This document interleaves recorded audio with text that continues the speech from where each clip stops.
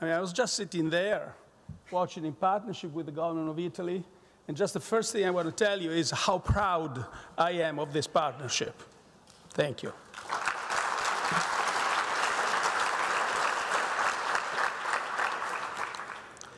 Director General, Deputy Secretary General, colleagues, ladies and gentlemen, it is my pleasure to welcome you in Rome. Secretary General Guterres launched the idea of this summit in October 2019 on World Food Day. He was worried about the many threats to food security, including climate change, infectious diseases, and disruptions to supply chains. The COVID-19 pandemic has made these concerns all the more urgent. The global downturn has pushed millions of people below the poverty line.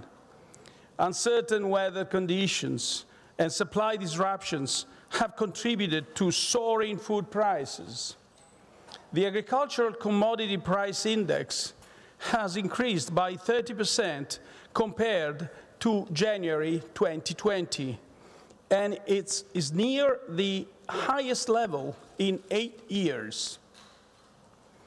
As a result, the plight of malnutrition is spreading. Malnutrition in all its forms has become the leading cause of ill health and death. In 2019, around 690 million people suffered from hunger globally. According to the Food and Agriculture Organization, the pandemic will increase the number of undernourished people by up to 130 million, bringing the total to more than 800 million. The health crisis has led to a food crisis. We've taken commitments to ensure vaccines are available to the world's poorest. We must act just as forcefully in improving access to adequate food supplies. At the end of last year, Italy promoted the Food Coalition here in this room that was joined by more than 40 countries.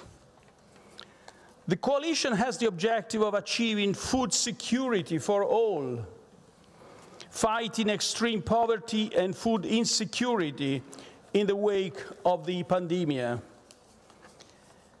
We need more funding from governments and development banks to reduce risks for investors in the agricultural sector and improve access to credit, especially for smaller farmers.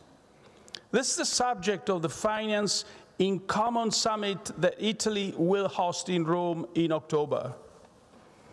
Under the Italian presidency, the G20 has identified the main priorities for improving food security globally. The Matera Declaration, signed last month at the Foreign Affairs Ministers meeting, thank you, Mr. Di Maio, emphasized the importance of international trade and climate change adaptation policies.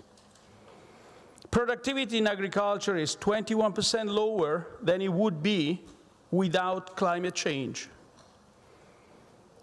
The negative impact of changing rainfall patterns, droughts, and floods is likely to grow exponentially unless we adopt appropriate mitigation and adaptation policies.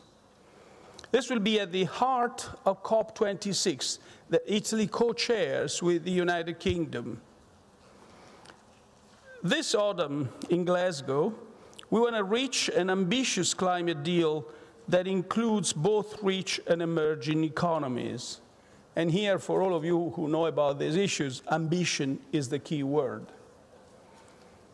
Combating all forms of malnutrition goes hand in hand with preserving traditional diets and food diversity.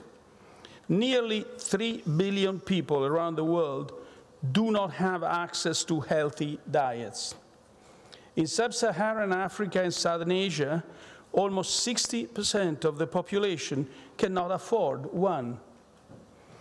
We must promote healthy eating habits while preserving traditional food cultures built through the centuries. Con la dichiarazione di Matera, il G20, just one word for our people, il G20 ha aperto la strada per il summit di settembre. Questo pre-summit è l'occasione per trasformare il modo in cui noi pensiamo, produciamo e consumiamo il cibo globalmente. Sono certo che le vostre proposte susciteranno un grande interesse e vi auguro ogni successo. Grazie.